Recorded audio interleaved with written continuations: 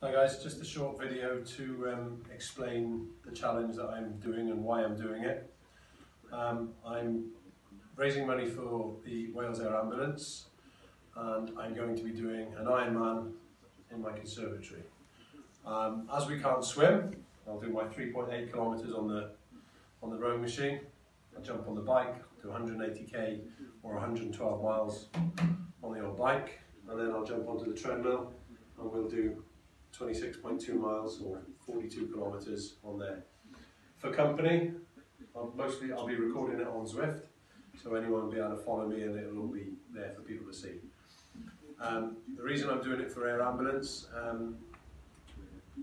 obviously it's such an important service for us being in rural Wales, and I saw an article that charities are going to be struggling for donations because of this coronavirus outbreak.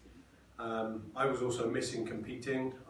One of my Ironmans that I was planning to do this year is obviously not going to go ahead because of it. So being fit enough and well enough to do an Ironman, I thought I'll still do one. And yeah, I combined the ideas to get fundraising and Ironman into one go.